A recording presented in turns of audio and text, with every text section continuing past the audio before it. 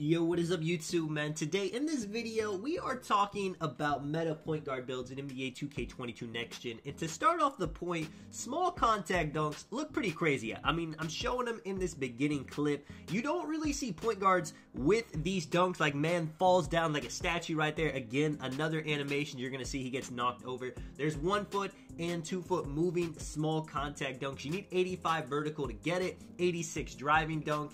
And the reason you don't see small guards doing these that often is because nobody is making their small point guard with a high driving dunk on NBA 2K22 Next Gen. Yes, they might get a 65, they might even get as high as a 74 for the silver limitless with the quick drops off one.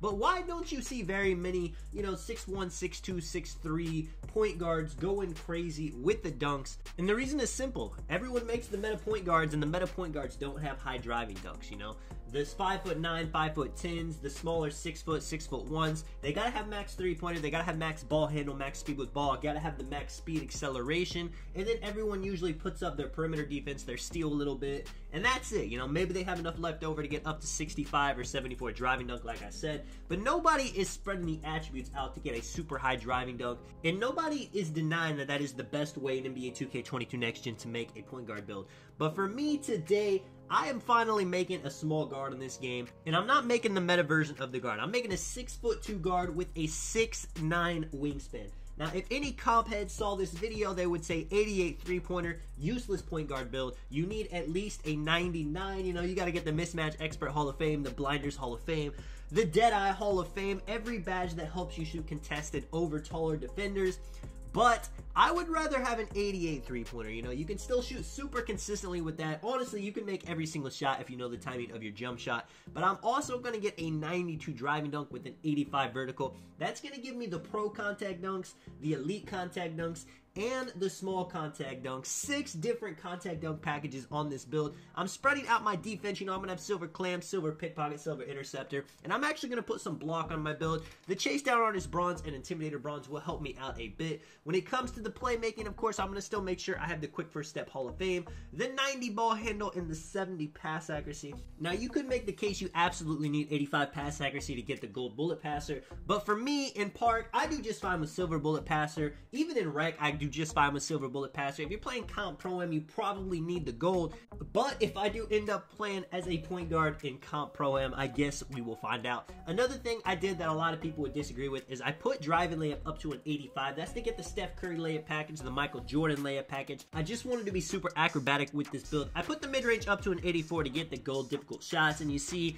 the speed, acceleration. Acceleration is way more important than speed. The 90 speed is plenty. Now, that's moving without the ball. I don't see myself needing to be a on-ball lock with this build, or else I would max out the speed. If I wanted to do that, I would use my glitch 6-7 or another build. Now, like the title of this video says, this is not a meta point guard, I'm missing out on a lot of Hall of Fame badges because I went with a higher wingspan to get the 92 driving dunk, but I'm playing to my strengths. I feel like I'm a better shooter than most people in this game, so I don't need a super high, 99 three-pointer to actually hit three-point shots. I feel like I can get myself open just fine and hit with the badges that I'm gonna get. I feel like I'm an elite dunker in the game, so instead of making a build that everyone's making with a 65 driving dunk where I just do quick drops beating my opponent, I wanted to get contact animations with this build, and I've talked about this in videos before, man. Make a build that fits your playstyle, you don't have to make the same build everyone's making. I feel like that's a lot of the reason people get bored of the game, is they play how they think they're supposed to play, how the comp players play,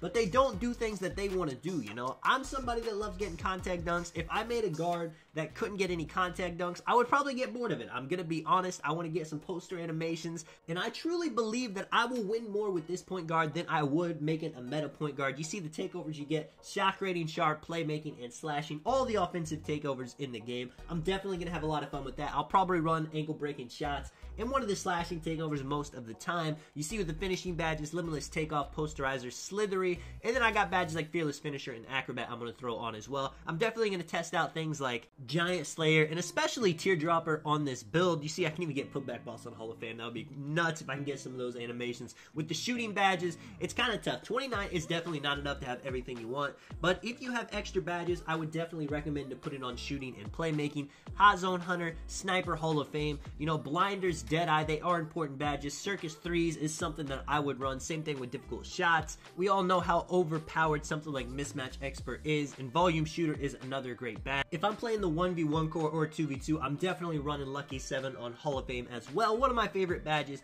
in the game. When it comes to the playmaking, I think having all the badges like Tight Handle, Space Creator, Ankle Breaker on would be amazing, but you're not going to be able to run all of them with all the other playmaking badges you're going to need. Quick Chain is super important, unpluckable. Quick First Step, Dimer, Bailout, Bullet Passer if you're playing 2s, 3s, 5s. It makes it easier to save badge points if you're only playing the 1v1s, and you don't have to worry about badges that help your teammates. But other things, like I said, Hyperdrive, maybe you don't need it on gold, but you definitely want it on bronze or silver. Downhill Hall of Fame could be absolutely nuts if you're playing Wreck. Nobody will catch you on the fast break. And when it comes to the defensive badges, 14 is the perfect amount, I feel. You can get Clamps, Interceptor, Pickpocket, Menace, Hustler, Chase Down Artist, Intimidator, Tireless Defender. The longer wingspan on this build is actually going to help it play pretty okay defense compared to the normal small guards you're used to seeing that won't have block up at all. Let me know what you guys think of the build, man. Let me know if you guys made any new unique builds yourself. This is Tonic. I'll catch you guys in the next one. I'm out. Peace.